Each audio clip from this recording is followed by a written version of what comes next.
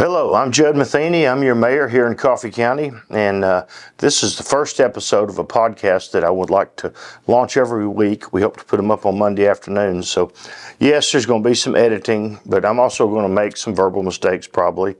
And as long as they're not going to get me kicked out of office or something like that, I will roll on with them. So, no curse or anything like that. But if I stumble or something, we may roll right through these. These are live. It's a discussion between myself and you. And what I really want this to be, it's just like the name says. It's Judd Matheny, Coffee County Mayor. It's the mayor's message. There's so much going on in your county that to be able to explain it to you at dinner or breakfast one morning or at a county commission meeting would be almost impossible. But by us talking about it a little bit at a time and then giving you some ways to provide me with some feedback is going to be a big help. So just want to welcome everybody, let you know that I have a gentleman behind the camera, Philip Scoggins, that I trust greatly, that's going to be working on these and doing some graphics with us. And we may go travel around the county and visit some of our buildings and department heads in future episodes and get you out of this office for sure, because I like to be out of this office out working. We have been sworn in September 1st, so we got September, October, November, December, 7 months in, and the Coffee County is on very solid footing. We've got about $88 to $90 million budget this year.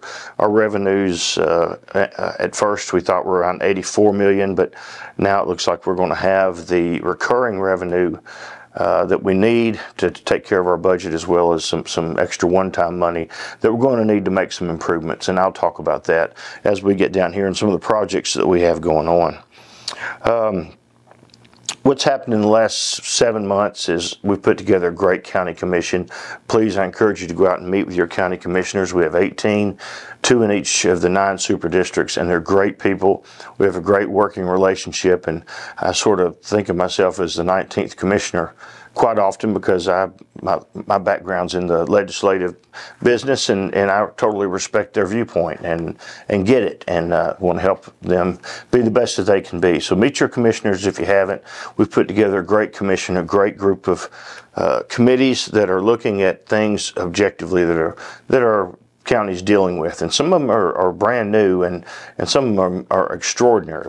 We have some opportunities coming here that the county hasn't seen in 80 plus years, with AEDC being probably the last big one that came in.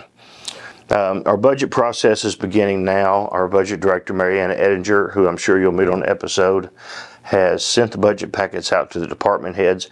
As they're coming in, I'm going to review them. We're going to make sure that they're all congruent and that there's no department heads have different methodologies of figuring out their budgets. I want them all to be the same. And then we're going to put together a budget that we can present to the commission and the various committees for their consideration and possible amendments. And we'll do all that in the public eye also. I anticipate sometime in March having a public meeting where we'll read the budget as its initial form is in public to the public at a work session. I mentioned growth opportunities that are coming to Coffee County. We have I would call a mega site. I helped build 5 of these when I was a state representative for 16 years. And when I say I helped build 5, I did everything from site visits to voting for the monies, sitting in the negotiations with the corporate heads for the lands and the local governments, and watched how a mega site is built. I'm very confident that the state of Tennessee will buy a good portion, if not all, of about 2,000 acres here about a mile north of Manchester, and put it in its inventory for future use. We don't know what that means. Most likely it's going to be some type of industrial site in the future. There's been about $1 million now spent on that land by the state and the federal government for due diligence, wetland delineation, where we're going to put power lines, where we're going to have some protected species and need to avoid them. Spend a lot of gravel put down so that engineers and surveyors could get around, and it's a beautiful piece of land. And we have 3 families that own it, and they've all been very cooperative with us and with the state and the industrial board. They want that land to be left as a legacy to this county as a major wealth and job creator, and I applaud them for that, because that is our objective at some point, to be the greatest unused economic engine that the state of Tennessee has right now, and it's here in Coffee County. And it is realized the governor has put money to buy it in his budget. So there's still some negotiations going on, but there's a substantial amount of money in the budget that I think it shows the governor's very serious. Well, highway expansion. There's not only do we feel a lot happening here, not only do you see a lot going on in your urban growth boundaries and at your zoning and your planning commission meetings and your board of mayor and alder meetings and your commission meetings. There's so many subdivisions coming online, so many people moving here. There's so many houses that are selling so fast that the state and the federal government also notice this. We have several highway expansion projects that are underway. We have some major intersection improvements, some that are completed, some that are underway. You've seen the large one here in Manchester at 41 and 55. Takes a little while to get used to, maybe with the blinking yellow lights and the left turns and all that. But it seems to be functioning much better, much more smoothly, less congestion. The same thing's happening in a major intersection in Tullahoma. Just so happens that our county health department in Tullahoma is going to lose about 2/3 of its parking lot and its available space to conduct business. And our Manchester one we just closed due to the fact that it's just too aged to continue to put money in it to update it. So we are consolidating our health departments.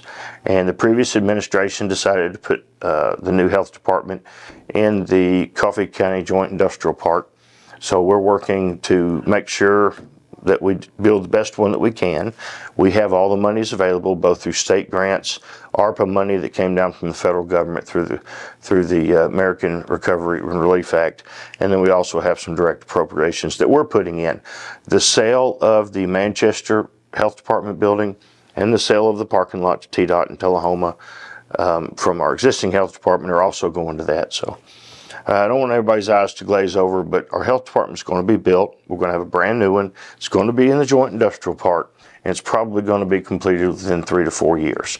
And in the meantime, we're all going to be using Tullahoma, and I'm going to have some extra parking spaces built around the back, an extra 10 to make up for what we've lost.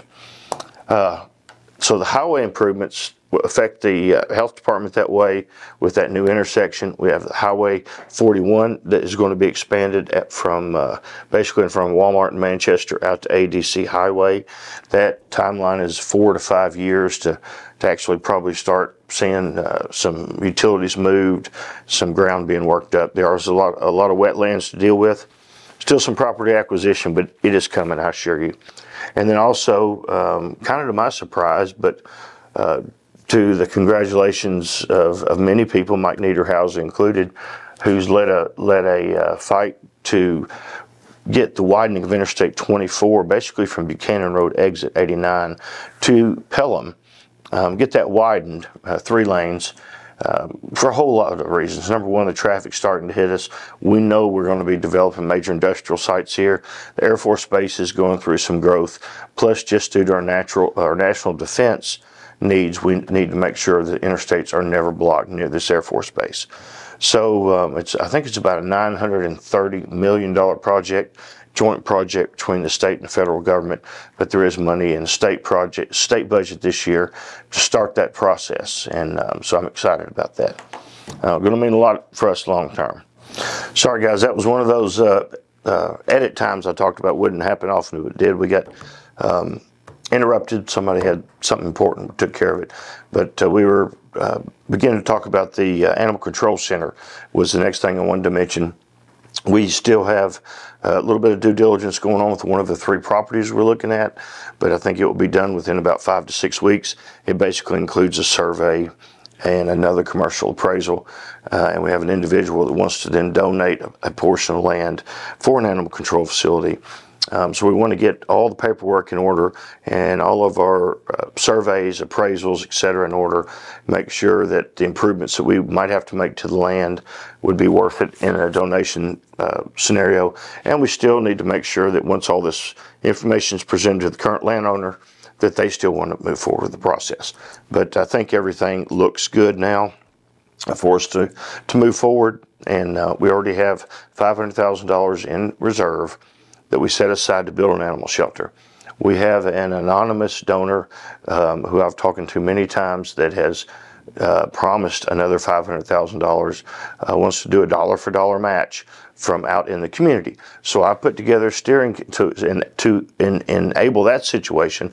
I built a steering committee, and we built a 501c3. The steering committee did, and it's registered with the state and the federal government.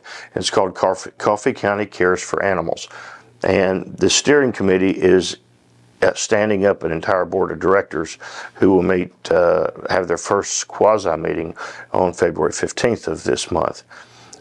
This board of directors will hire a executive director and a fundraiser, or just a fundraiser maybe the first couple of years, to come up with a coordinated program to raise $500,000 to draw down that full $500,000. That gives us $1.5 million for our initial build of our animal control facility, plus some other monies I know the commission is going to help with, and some other donations that will also come in afterwards. My intention is for the board to continue after that and to continue to raise money for capital improvements for the shelter so we can add additional services. The bottom line is, yes, I'm an animal lover. Yes, people are more important. I know that, of course. But if your animal, your pet, disappears from your house and you can't find it, I want you to know that if it falls into the hands of our animal control facility, it's going to be safe. It's not going to be, there's not going to be just going straight to euthanasia. That we're not going to ship them off to some northern state. There will be protocols on how to deal with these things and give you the proper time to retrieve your animal. And we will treat all animals humanely there. And we're going to push this process down the road and get it done. Can's been kicked down the road 7 or 8 years. We're going to get it done this year, a long way down this year. Working with other cities, it's been great. Manchester and Coffee County have partnered up on some grants to help them build their sewer, rebuild parts of their sewer plant. We have the Exit 105 Joint Committee that we've built. Our next meeting, I believe, is October 1st. You can check on the county's website, coffeecounty.org, to see exactly when it is. I may have told you wrong, but it's going to be held in Manchester City Hall.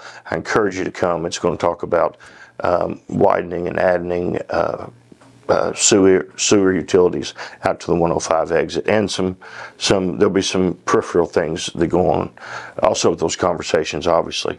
And Tullahoma and Coffee County have been getting along great. Mayor Nose and I have known each other for a long, long time, and we've been to several events together, and he's been here to help me present some awards to some citizens, and we're all talking, and I'm really enjoying it, and I enjoy the honor of being able to be your mayor.